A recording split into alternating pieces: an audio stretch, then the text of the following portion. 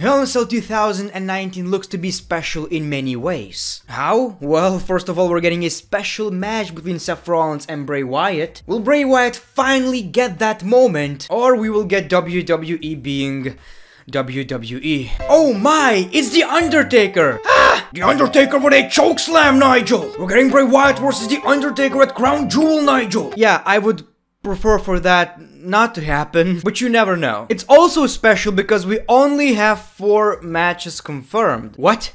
What? Where is my 60-hour WWE experience? Oh, look at that guy, the Great One.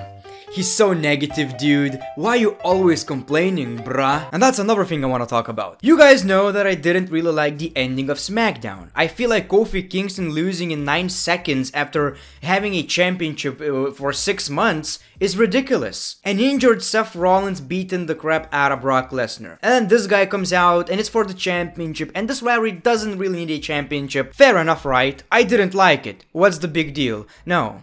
It is a big deal. Well, it's a big deal to the WWE community. Why are you always complaining, bruh? And I really don't get it because I'm just trying to be honest. Especially this week, I didn't really say a lot of negative stuff about WWE or wrestling in general. I thought that this was the greatest NXT episode I've ever seen. AEW was the show of the week and I gave it 9 out of 10. Raw was different and got people talking. But oh my people, I did not like SmackDown that much. So I'm just always complaining, bruh. I'm negative. Why I'm always negative? What satisfies me? This is the kind of crap I have to read on Twitter. I know you guys understand. I'm just trying to keep it real. If I like something, I like something. If I don't like something, I'm not gonna try to convince myself and my audience that you should like it and I should like it because, well, maybe there's something good in it. Maybe I was a bit too negative about SmackDown, but then again, people, how could I not? Looking back, it's probably unintentional, but right now, Kofi Kingston is a bigger babyface than ever. It's kinda interesting, and at this point I feel like he should move to Monday Night Raw and even face for the Universal Championship. Like, it kinda built Kofi.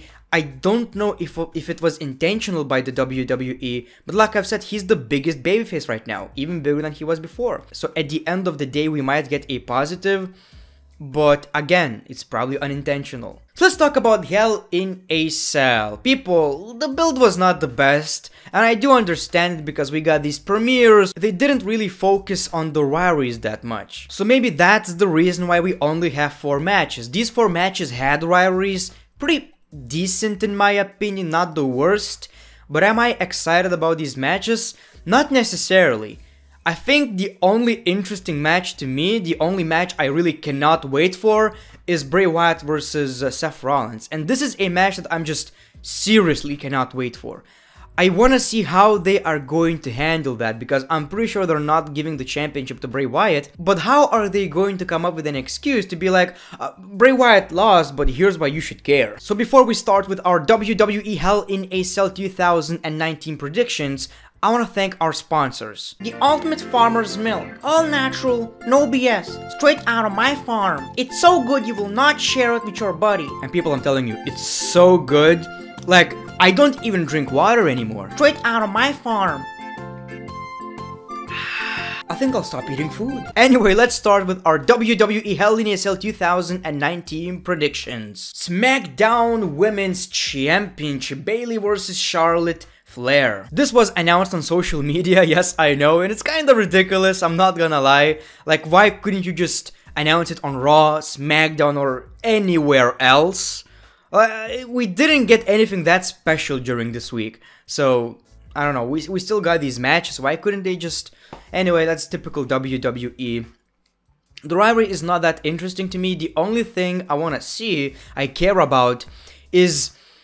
I mean, if Charlotte Flair is going to win the SmackDown Championship, we will know that she's going to be on SmackDown. That's the way I think. But if Bayley retains, we will know that she is going to be on SmackDown. We cannot have all 4 horsewomen on SmackDown. It doesn't make any sense, and we won't because all of them are in championship matches. What do you know? That's the only women WWE care about. And Nia Jax, but they should probably stop. Anyway, my prediction is going to be... I'm gonna say Bayley. I don't know why, but I just have this feeling that Bayley is retaining. Ever since, you know, she turned heel, it feels like WWE want to do something special with her. Not quite sure what it's going to be, haven't seen it yet.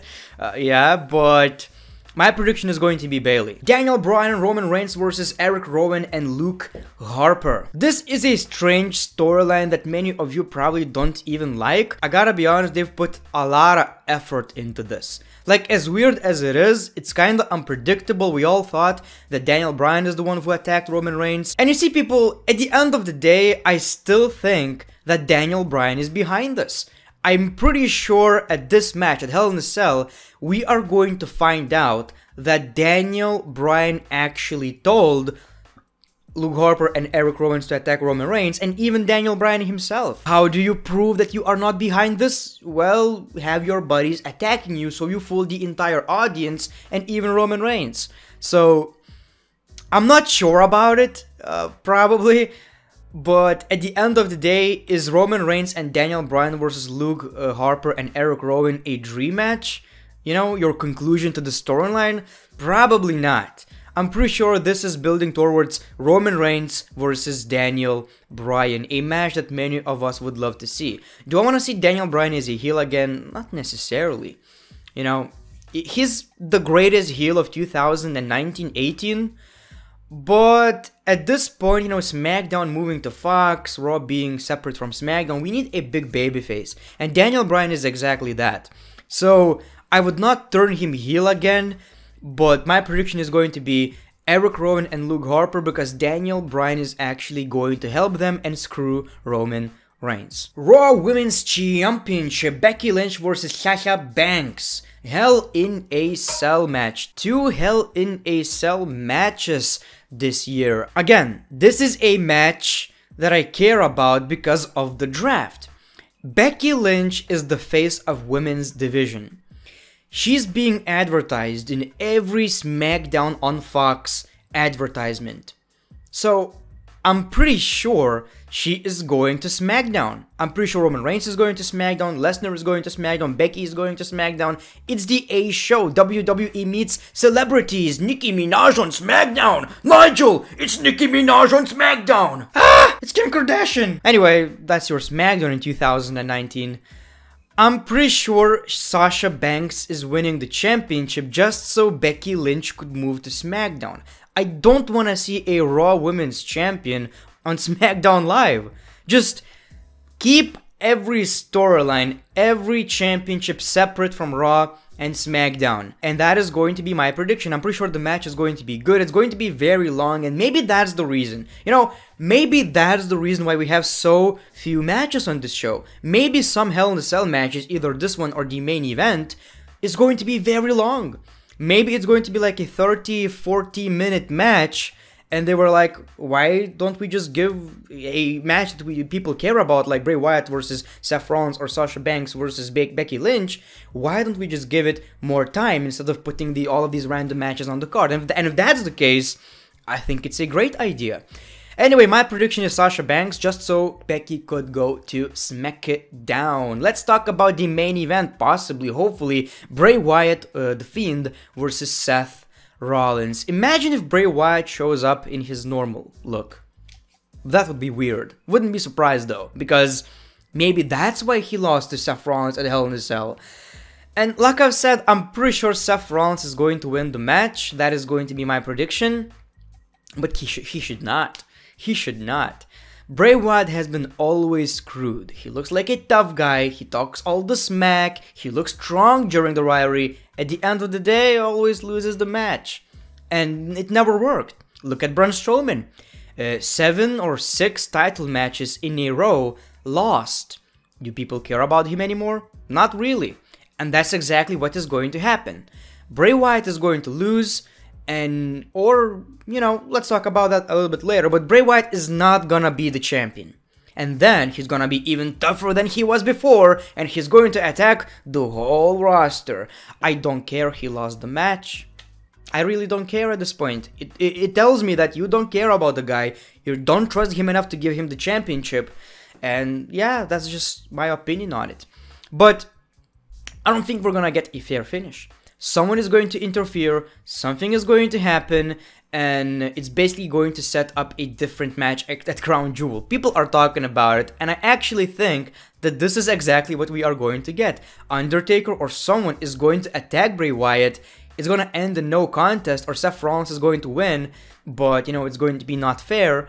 Either way, to keep it simple, Rollins wins the match. Most importantly, Bray Wyatt is not gonna be the champion, unfortunately. So these are my predictions for Hell in a Cell 2019 pay-per-view. Looks to be like a decent one in a way, kinda-ish, I guess. Not necessarily anything groundbreaking, but the only match, like Bray Wyatt versus Seth Rollins, is just... that sells the whole pay-per-view in my opinion. That's why they didn't bother, probably. So thank you for watching. Let me know your predictions in the comments below. Do you think that Bray Wyatt should win the championship, or do you think that like he doesn't need the championship? Thanks for watching The Great One. Peace, love, and hugs.